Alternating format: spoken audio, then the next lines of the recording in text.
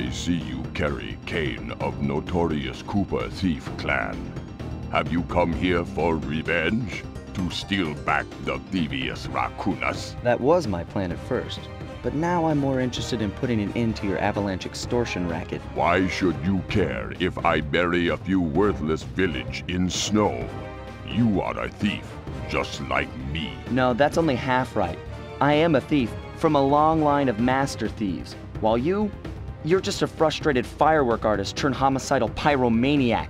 Insolent child.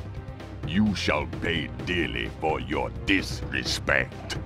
Still, to honor your Cooper ancestry, I will send you to your doom with the beauty of my new firework technique, Flame Foo.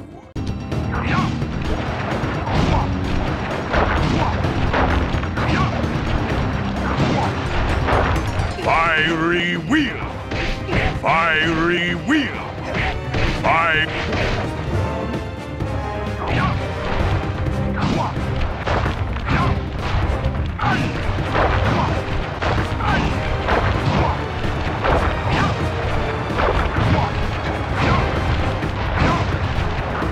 Fiery wheel! Fiery wheel!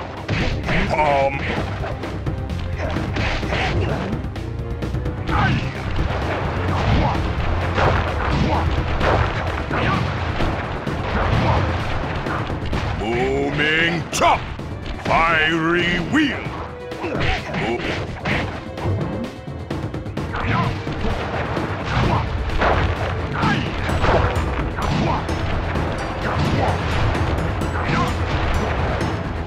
Booming chop! Booming chop! Palms of thunder!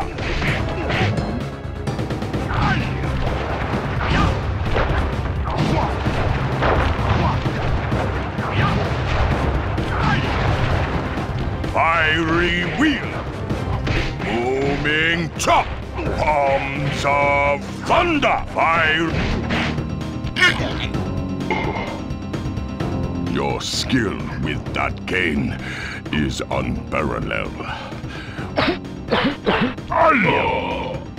Sly! I did a cross-analysis of the metal used in that high-tech blasting vehicle, and it turns out it can only be found in one place. The Racoonus volcano in Russia. That's got to be where we'll find the fifth member of the Fiendish Five. So get what you came for and let's get out of here! Retrieving the Panda King section of the Thevius Raccoonus gave me a chance to learn about my technically minded ancestor, Otto Van Cooper. Not known for his physical dexterity, Otto relied on vehicles to aid him in his criminal endeavors. Armed with his designs, I was sure Murray would be able to make some cool modifications to the team van.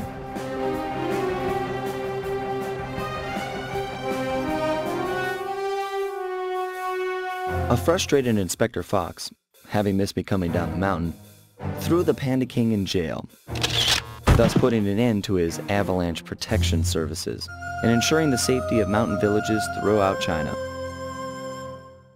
My gang and I took a little time off and did some shopping in Hong Kong.